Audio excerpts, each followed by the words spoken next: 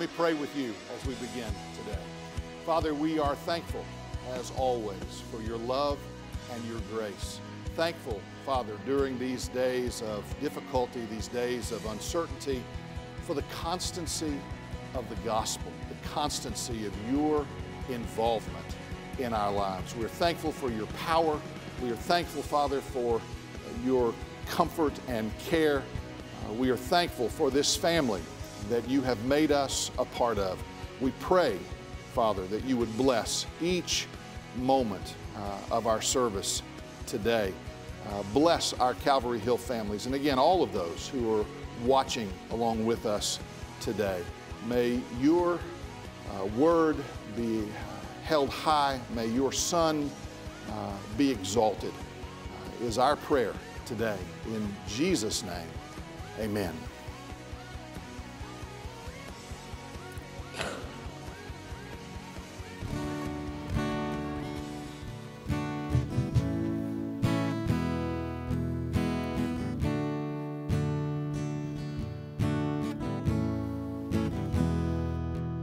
There's a reason why the curse of sin is broken.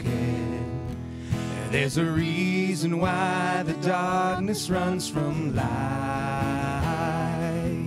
There's a reason why we stand here now forgiven. Jesus is alive. Amen. There's a reason why we are not overtaken. There's a reason why we sing on through the night. There's a reason why our hope remains eternal. Jesus is alive.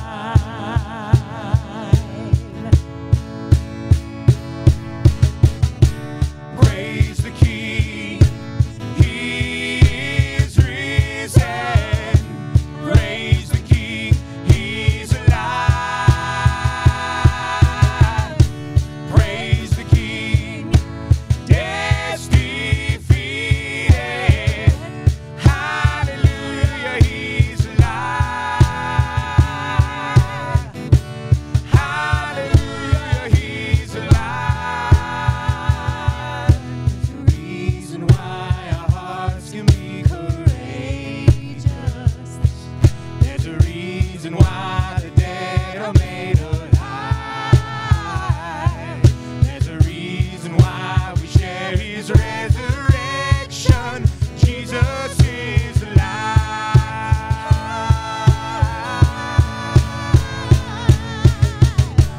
Praise the King, He is risen. Praise the King, He's alive. Praise the King, death's defeated. Hallelujah, He's alive. Hallelujah, He's alive.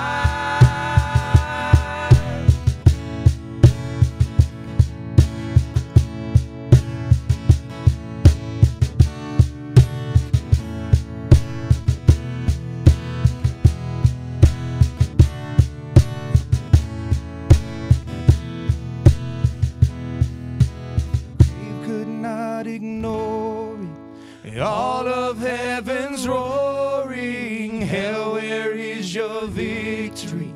Death, where is your sting? The world could not ignore it. When all the saints are roaring. Hell, where is your victory? Death, where is your sting? The grave could not ignore it. All of heaven's roaring. Hell, where is your victory? Death, where is your sting? The world could not ignore it. When all the saints are roaring. Hell, where is your victory? Death, where is your sting?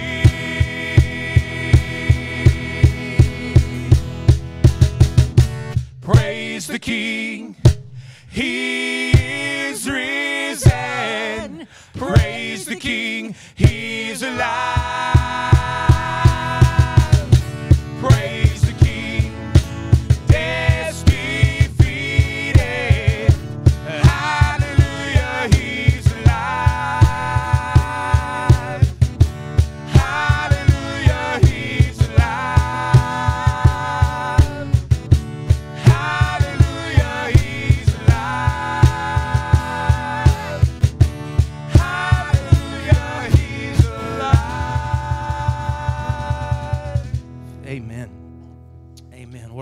this morning. There is nothing that can stop the children of God from celebrating on this day. Absolutely nothing, because our hope is alive, and it is not dependent upon the circumstances of this world.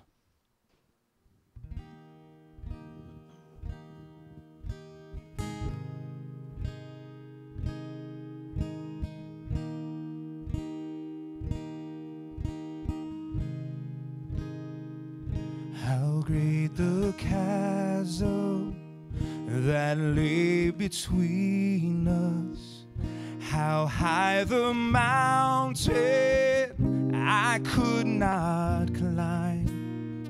In desperation, I turned to heaven and spoke your name into the night.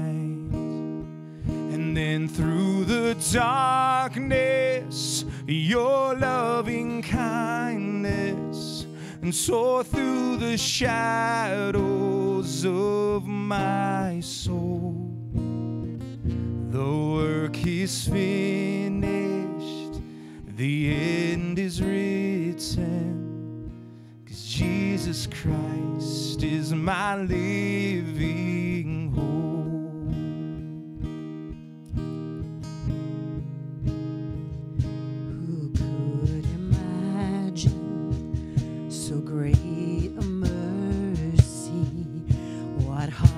Could fathom such boundless grace. The God of ages stepped down from glory to wear my sin and bear my shame. The cross has spoken, I am forgiven. The King of Kings calls me his own. Beautiful Savior, I'm yours forever. Jesus Christ, my living hope. Hallelujah, praise the one who set me free. Hallelujah. Death has lost its grip on me. You have broken every chain. There's salvation in your name. Jesus Christ, my living hope. Hallelujah. Praise the one who set me free. Hallelujah. Death has lost its grip on me. You have broken every chain. There's salvation in your name. Jesus Christ, my living hope. Came the morning that sealed the promise. Your buried body began to breathe. Out of the silence, the roaring lion declared the grave has no claim on me. Then came the morning that sealed the promise. Your buried body began to breathe. Out of the silence, the roaring lion declared the grave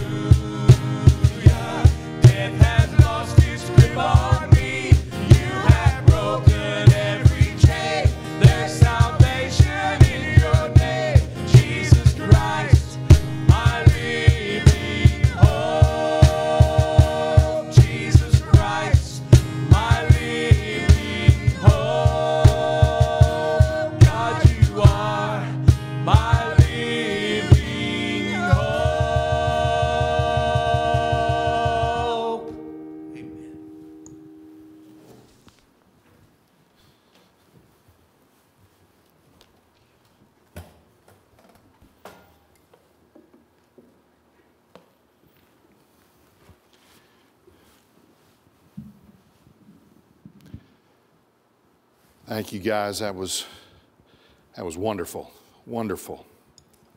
Well, I would encourage you this morning to take your Bibles and turn with me once again to John chapter 16. We're going to conclude our Easter series, Overcome, this morning. We're going to be looking at one verse, John chapter 16, verse 33.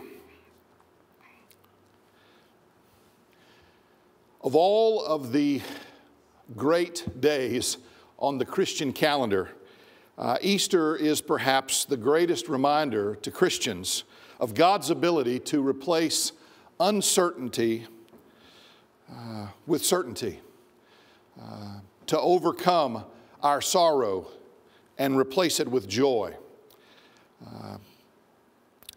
In the chapters leading up to where we will read this morning, Jesus has been trying to prepare his disciples for what was to come.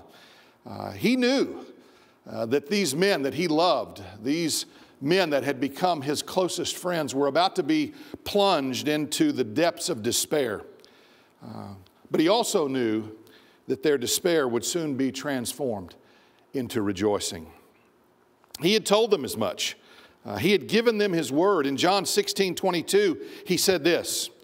He said, "You have sorrow now, but I will see you again, and your hearts will rejoice, and no one will take your joy away." Jesus was talking about the joy that should characterize the life of those who are in him, those who, like he, have overcome the world. He tried to help them understand this, but they still continued to have difficulty. So now, in this last verse, he tells them why he has said all of these things, in spite of the fact that they were still struggling to grasp his meaning. So let me read this verse to you as we begin this morning. John chapter 16, verse 33. "I have said these things to you, that in me you may have peace. In the world you will have tribulation, but take heart, I have overcome the world." Jesus begins this verse with a purpose statement. Everything that he has said to his disciples leading up to this very moment, and even carrying forward through his betrayal in the garden, his arrest, his trial before the high priest, his sentencing and his crucifixion, the resurrection, the exaltation, all of these things have been said for a purpose. And Jesus here specifically says that the purpose is that in him we might have peace. And so I want to take just a moment to remind ourselves of the things that Jesus has said. These are things that should give us today in our current situation peace, again, in spite of the difficulties that we are all experiencing. In John chapter 13, verse 1, we read of Jesus' love for his disciples. When we consider the love that Jesus has for us, it should give us a sense of peace, a sense of comfort. Verse 1 of John 13, Jesus, of course, is being spoken of, says, "When Jesus knew that his hour had come to depart out of this world to the Father, having loved his own who are in the world, he loved them to the end." In John chapter 14, verses 2 and 3, Jesus had spoken to his disciples of the reality of heaven. And not only that, but the place that he himself was going to prepare for them there. He said, "In my Father's house are many rooms. If it were not so, would I have told you that I go to prepare a place for you? And if I go and prepare a place for you, I will come again and take you to myself, that where I am, there you may be also." In John chapter 14, verse 12, Jesus told the disciples that while they awaited his return, they would be involved in fruitful, satisfying work. "Truly I say to you, whoever believes in me will also do the works that I do. And greater works than these will he do, because I'm going to the Father." The next couple of verses in John 14, Jesus assures his disciples that as they call out to him in pursuit of this work that he had given them for assistance and guidance, they would receive it. Their prayers would be heard and answered. Jesus said, "Whatever you ask in my name, this will I do, that the Father may be glorified in the Son. If you ask me anything in my name, I will do it." And then in John chapter 16, verse 13, Jesus promised his disciples even greater help. The Holy Spirit of God, the helper that he would send.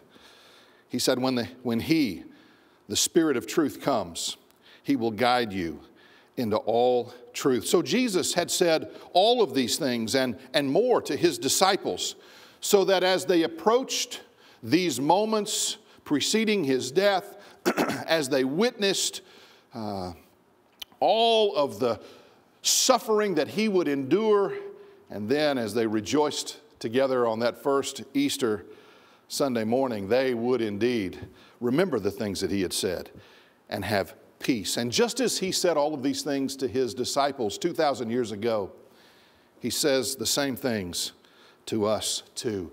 We can live in this world in spite of all of the difficulty, in spite of all of the confusion, in spite of all of the violence, in spite of all of the sickness and disease and death. We can live in this world with peace, peace in our hearts. I have said these things to you, that in me you may have peace. In the world you will have tribulation, but take heart.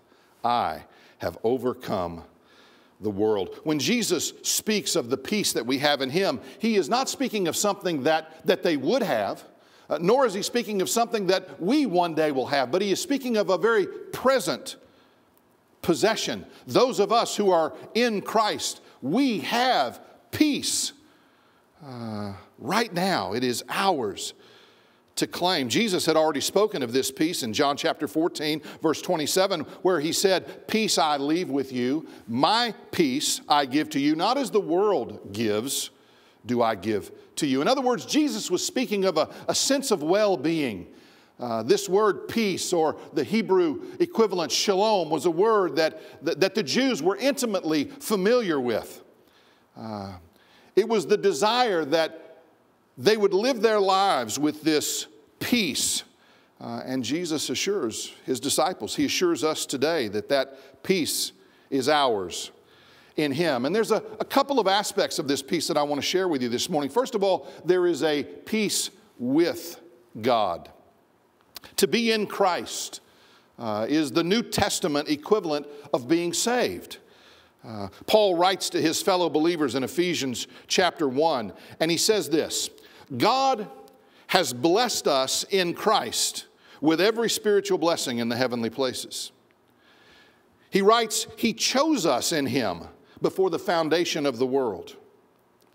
In him we have redemption through his blood. In him we have obtained an inheritance. In him you also were sealed with the promised Holy Spirit. Jesus said, in me, in Christ, you have peace, this peace with God that accompanies our salvation. But not only peace with God, I believe the peace that Jesus was speaking of here specifically was the peace of God. The disciples were about to go through a tremendously trying few days. Days that would, as we mentioned last week, put their faith to the test. And so he says that not only as believers do we have peace with God, but he's also promising here the peace of God. He speaks of that sense of wholeness, that sense of satisfaction in life that comes as a result of a conscious and shared dependence upon and trust in Jesus. Again, this is a peace that we come to know and that we come to understand more fully with each passing day as members of the body of Christ, as members of his church. Again, we are reminded through the teaching and preaching of God's word of all that Christ has done for us, of all that God has done for us throughout history. Again, it's this consciousness of the greatness of our God, of who He is, who He has revealed Himself to be. And not only that, but it is a shared dependence upon Him, a shared trust in Him. I want to emphasize that this morning. We're not able to gather together and to share in this worship service as we would normally do, but this peace of God that comes to us or that resides with us in the midst of suffering and sorrow is a peace that we really come to understand and grasp completely as a result of our togetherness, of sharing one another's needs, of praying for one another, of serving one another, of loving one another. That's where this peace of God comes from. It speaks of an effort on our part to draw close to God, as James says in his epistle. James 4:8 says, "Draw near to God, and He will draw near to you." Peter picks up on this same idea, and he says, "Therefore let those who suffer according to God's will entrust their souls to a faithful Creator while doing good." Church, these are words for us. Words that will give us peace, strength, comfort, contentment, satisfaction, no matter what we may have to endure in this world. And let me just say this as well. Jesus, of course, wants us to understand that this peace is ours because He understood something that I think sometimes we fail to understand, at least to understand as we should. And He says it right here. He makes it absolutely clear, and it's not only here that you find this thought. He says very plainly, in the world you will have tribulation. As Christians, we live a life of perpetual peril. Jesus speaks of the certainty of trouble, the certainty of sorrow, the certainty of persecution by the world. Earlier in John chapter 15, He had warned His disciples saying, "You are not of this world, but I chose you out of the world, therefore the world hates you. If they persecuted me, they will also persecute you." Jesus was not caught off guard by what was about to take place. God has not been caught off guard by what we are going through for these past couple of months with the coronavirus pandemic. This is all a part of living in the world, as Jesus mentions it here, the world in which we will have tribulation. That word world here speaks of that organized system led by Satan. Throughout the Gospel of John, Satan is referred to as the ruler of this world. So there is then an organized system led by Satan, the ruler of this world, that stands in opposition to God, stands in opposition to God's people, in opposition to God's purposes. Jesus sought to make that exceptionally clear to His disciples. In this world you will have tribulation. And again, the word tribulation, which we're all familiar with, speaks of trouble, hardship, suffering that comes as a result from following Jesus. Now, we all know that there is trouble that comes to every human soul, right? This world is a world of trouble. This world is a world of sorrow. But Jesus here speaks specifically of the tribulation that would come to those who sought to follow Him, who sought to fulfill the purposes and plans of God in their own lives, who sought to carry the message of the gospel into all the world. There would be a specific kind of trouble, suffering that would come to those who would follow Jesus. Paul wrote to Timothy and said, "Indeed, all who desire to live godly in Christ Jesus will be persecuted."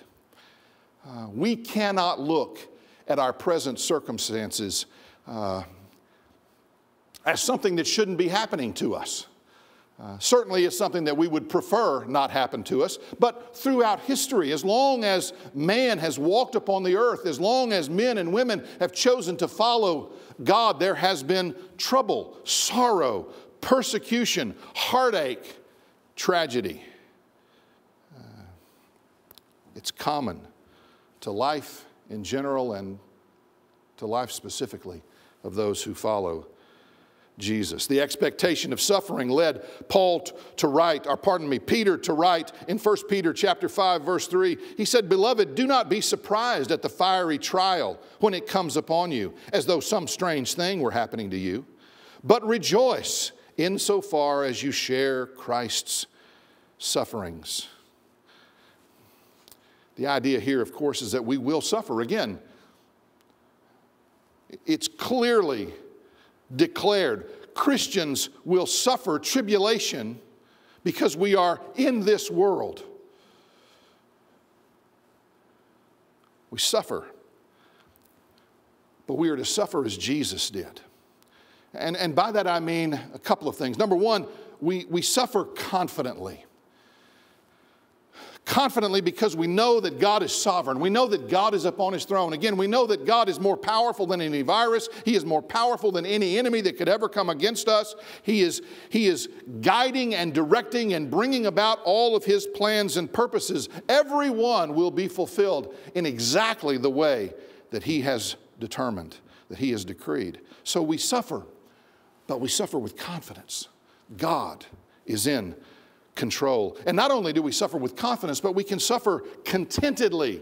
Again, there should be a sense of joy that characterizes us, even in the midst of a coronavirus pandemic.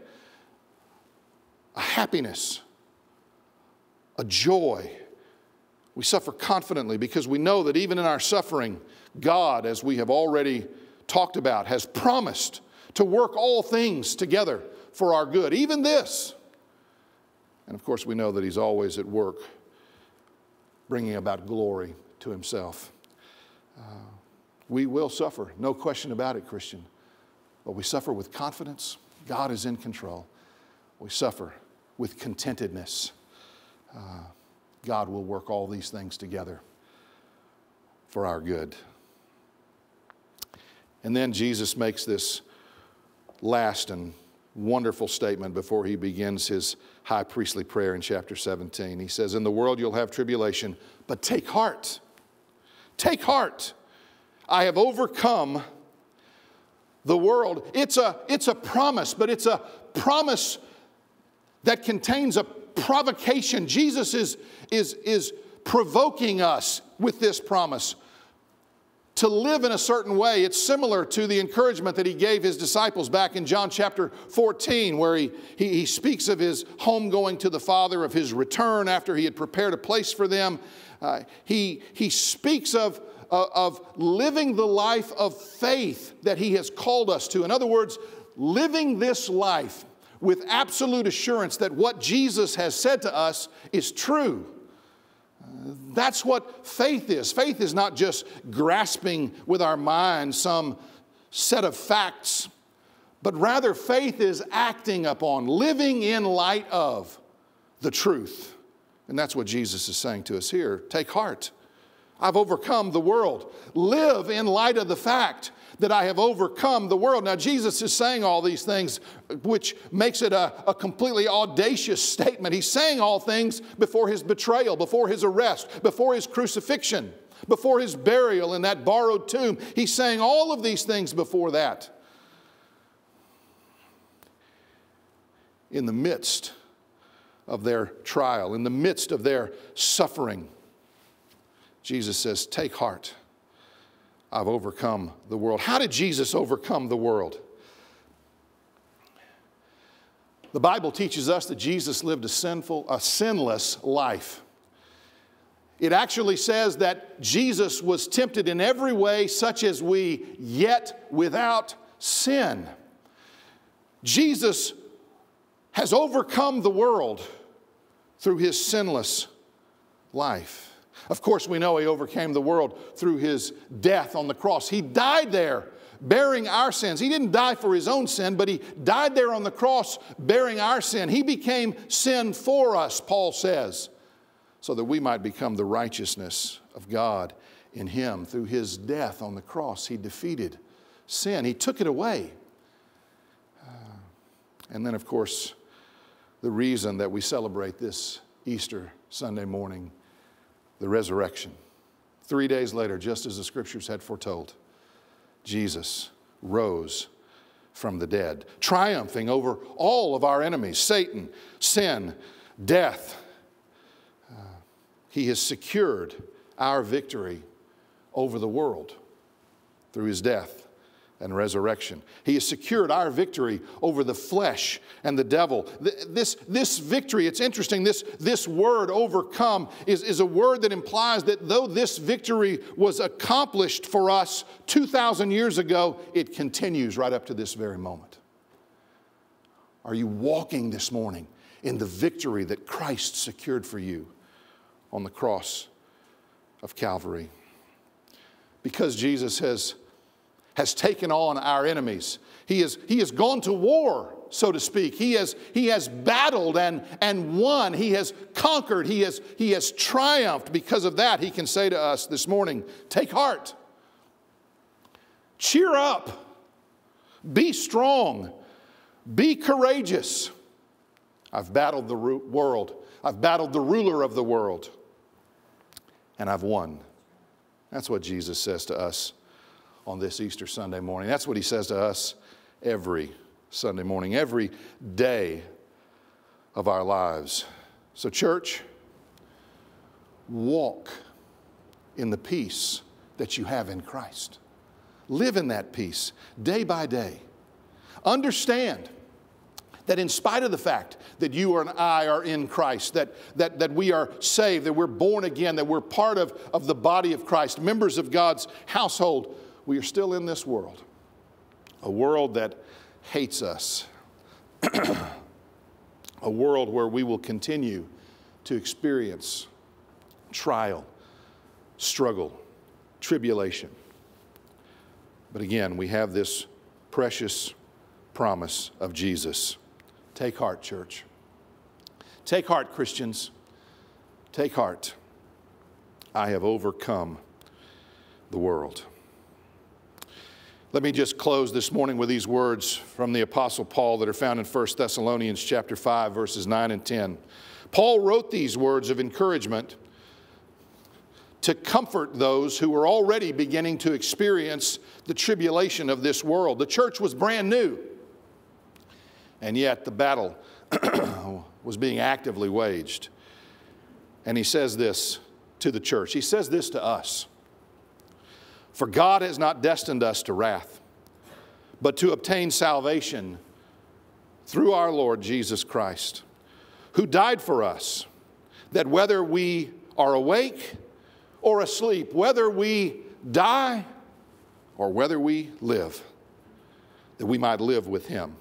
Therefore, encourage one another and build one another up, just as you are doing. So, church, that's our comfort this morning. That's our promise on this Easter Sunday morning. Whether we live or whether we die, no matter what this world can throw at us, in Christ we have peace. In Christ we have victory. Let me pray with you. Father, we are so thankful today for your love and your grace. Thankful for your words of encouragement this morning. I thank you, Father, for this Easter Sunday morning. I thank you that though we are not able to gather together as we normally would, we know that you are here in our midst. You are there in each household. You are there at each kitchen table, living room, den. Lord, you are there with your people. And I pray, Father, that you would bless and encourage each one. I pray now, Father, that you would bless the remainder of our time together today as we observe this ordinance, the Lord's Supper, as a family. We pray all of these things in Jesus' name. Amen. Well, as you can see, we have prepared here for us to observe the Lord's Supper together. I hope that you have made some preparation at home. If not, now's your chance. Make a run to the kitchen, grab a couple of crackers and some juice, and meet us right back here. I'm going to do, as I have done so many times on this occasion, I'm going to read from Luke's Gospel, chapter 22. So this is your opportunity to make ready if you have not already done so. Luke chapter 22. beginning in verse 7. The Bible says, "Then came the day of unleavened bread, on which the Passover lamb had to be sacrificed. So Jesus sent Peter and John, saying, 'Go and prepare the Passover for us, that we may eat it.' And they said to him, 'Where will you have us prepare it?' And he said to them, 'Behold, when you have entered the city, a man carrying a jar of water will meet you. Follow him into the house that he enters, and tell the master of the house, the teacher says to you, where is the guest room where I may eat the Passover with my disciples? And he will show you a large upper room furnished. Prepare it there.' And they went and found it just as he had told them, and they prepared the Passover. When the hour came, he reclined at table, and the apostles with him. And he said to them, 'I have earnestly desired to eat this Passover with you before I suffer. For I tell you, I will not eat it until it is fulfilled in the kingdom of God.' And he took a cup, and when he had given thanks, he said, 'Take this and divide it among yourselves. For I tell you, from now on I will not drink of the fruit of the vine until the kingdom of God comes.' And he took bread, and when he had given thanks, he broke it, and he gave it to them, saying, 'This is my body, which is given for you. Do this in remembrance of me.' And likewise the cup after they had eaten, saying, 'This cup is poured out for you, is the new covenant in my blood.' And with those words, Jesus instituted the very ordinance, the very ceremony that we are going to have this morning and to share with all of you.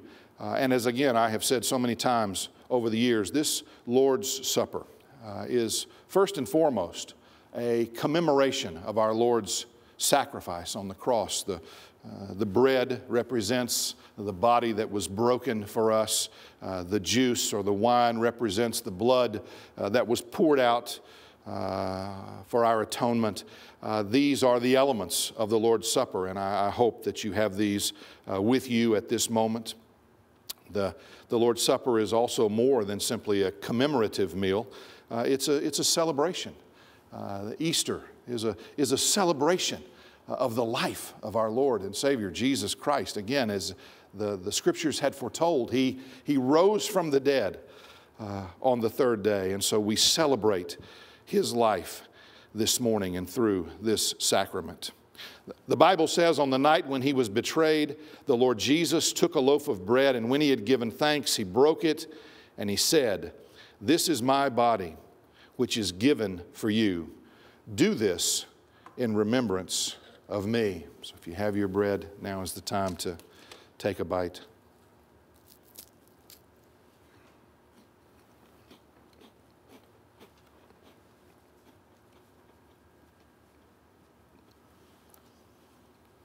And rather than have a song, as we would normally do, between the elements, the serving of the elements, we decided it would be a good idea for us to share personal testimony with you of how these days of COVID-19 have affected us as a staff. And so Rick's going to begin for us this morning. First of all, I just want to let you know how much we miss you. You know, to see us, your smiling face, your encouragements that you give us, Lord, they're so important, Lord. I just let you know that we appreciate so much and can't wait to give you hugs again. This church is our church. In Calvary Hill, we love you. I want to say a word to the choir. I miss the choir. I miss meeting and singing songs of praise and giving God the glory for everything that we do. Lord, I just want you to know that we just miss you so much. The Bible says that Jesus is the same today, yesterday, and forever. Let you know that Jesus is still Lord of all. Amen. Of course, as Jesus had distributed the bread, He said to them that I am the true bread of heaven.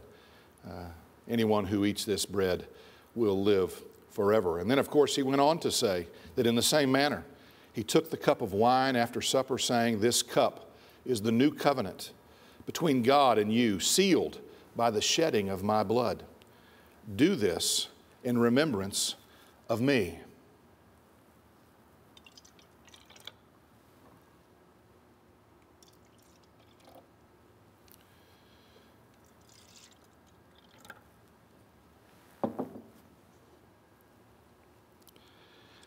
Jesus said, "This is my blood, which is shed for you. Without the shedding of blood, there is no remission of sin."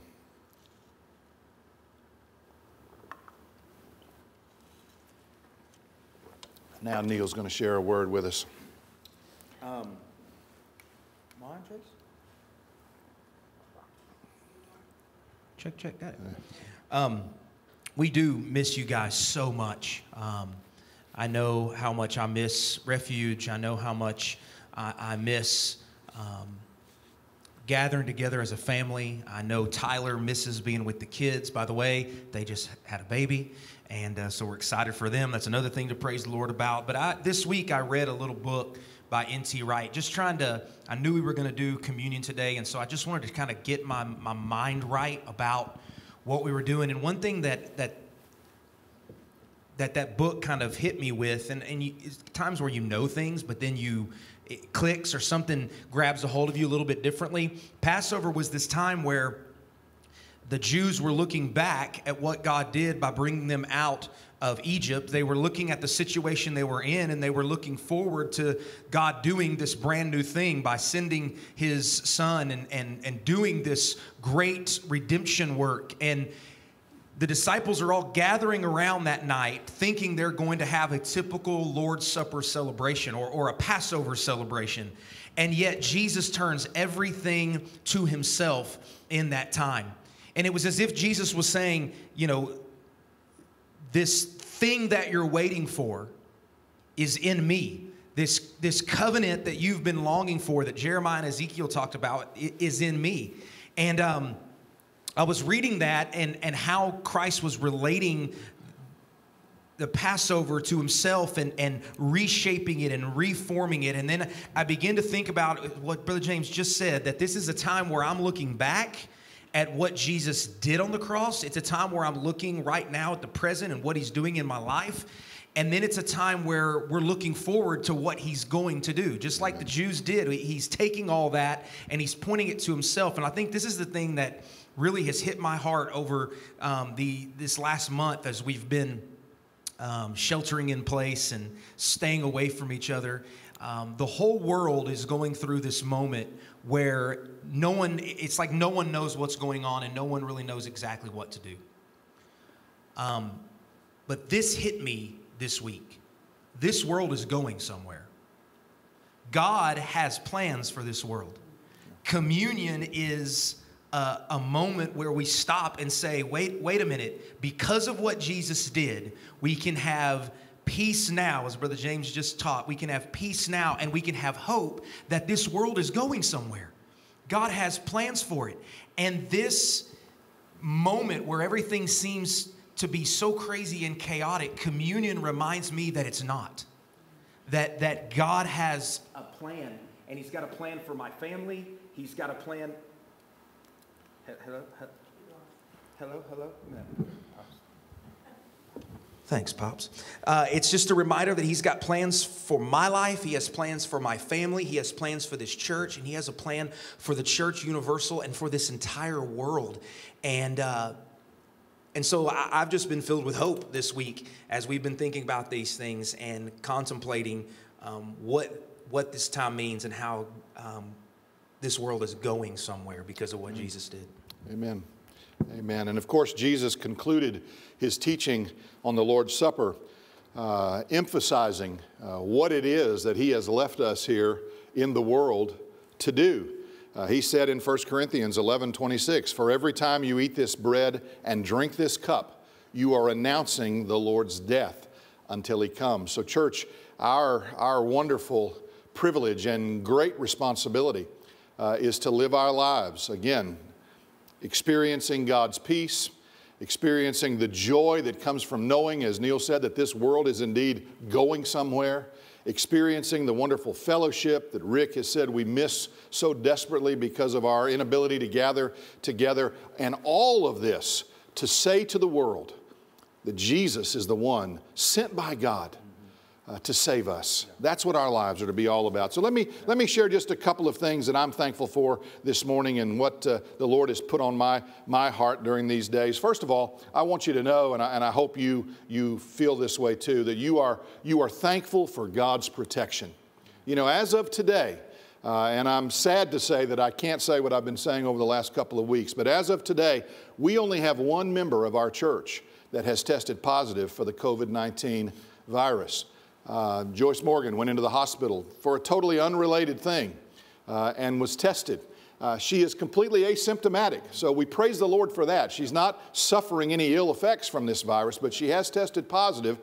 She is a part of this family, so I want you to pray for her. But also know this, because of Joyce's declining health, she has not been here in our church for quite some time, so no one has been exposed to the virus as a result of being around her. So just pray for her. I know that she's being isolated in the hospital.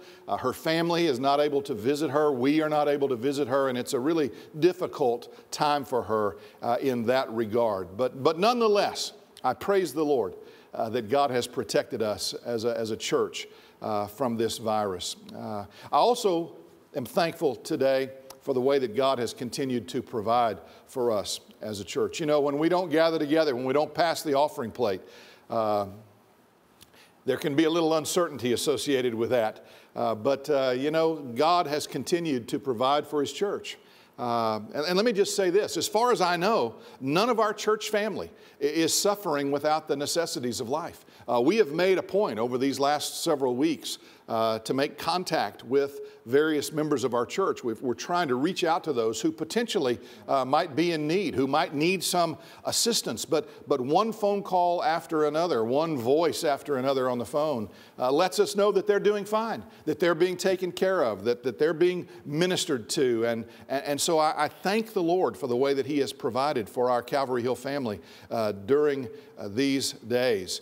And I'm also thankful for the way that our nation has responded. I know that many of us in this church are going to be the beneficiaries of certain aspects of the CARES Act. And so if you are struggling financially, we are hopeful that this is going to soon help ease the burden of those who perhaps lost their jobs or that their hours have been cut back as a result of the sheltering in place guidelines. So I'm thankful for all of these things, God's protection, God's provision. But most of all, and this has been the greatest thing during these weeks of sheltering in place, I'm thankful for you.